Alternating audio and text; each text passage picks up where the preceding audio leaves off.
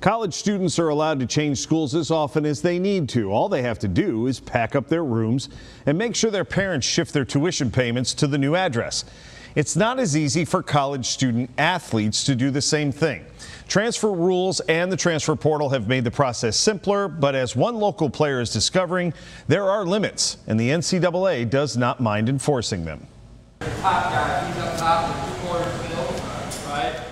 New VCU basketball coach Ryan Odom is still getting used to his surroundings, and so are many of his players. With only 5 left over from last year's roster, Odom recruited a couple of faces familiar to area fans.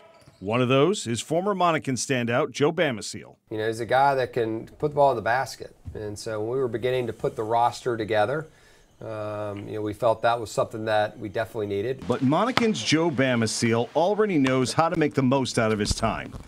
There we go. We profiled Bamisile back during his days at Monacan. He averaged almost 29 points a game in his one season with the Chiefs as a junior before missing his senior year due to injury. The one season per team average has followed him.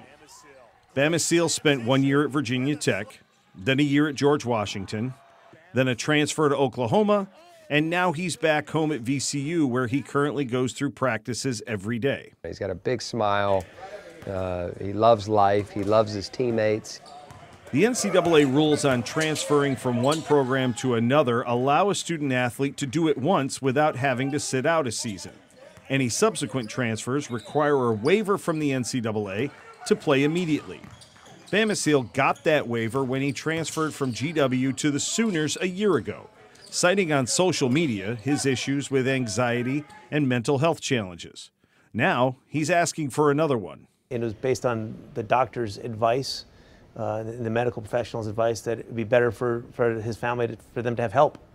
So Joe made the decision to move back to Richmond to help his family.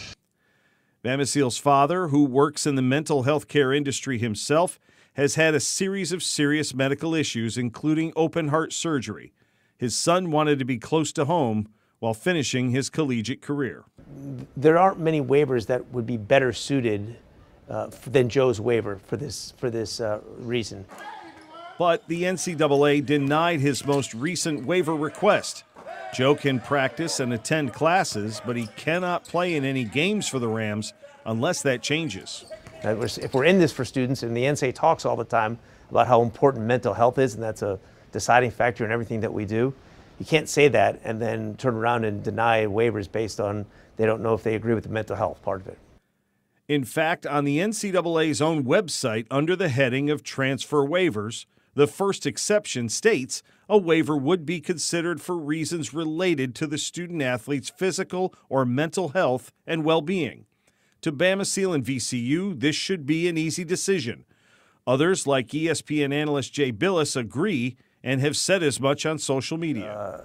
But, if we're going to have a process, we should stick to the process and evaluate things based on that process and based on the rules that we have in place. He deserves to have a really positive end, to his career.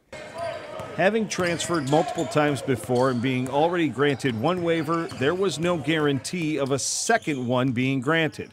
VCU has filed an appeal, and Bamisile will get to make his case directly to the NCAA. The NCAA has a waiver process in place for a reason, and it's for guys like Joe Bamisile, and we're hopeful that they, will see that. As folks can really understand it, and he can speak for himself on this rather than it just be a written appeal that doesn't have any human behind it. I think when they see the human part of Joe, I hope more clear heads prevail on that. We asked to speak with Joe on camera for this story, but VCU declined, preferring to have his appeal process play out before he makes any public comments. As we stated, VCU has filed his appeal, but the case has not yet been presented. That's where he will get to address the NCAA personally. Despite all of his movement, Joe is on track to graduate next May. He could sit out a year if his appeal is denied and come back and play for the Rams next year, but it will be his family's decision if that is in his best interest. The Rams open their season at home November 6th against McNeese State. If you would like to nominate someone for us to profile, email us at beyondtheroster@WTVR.com.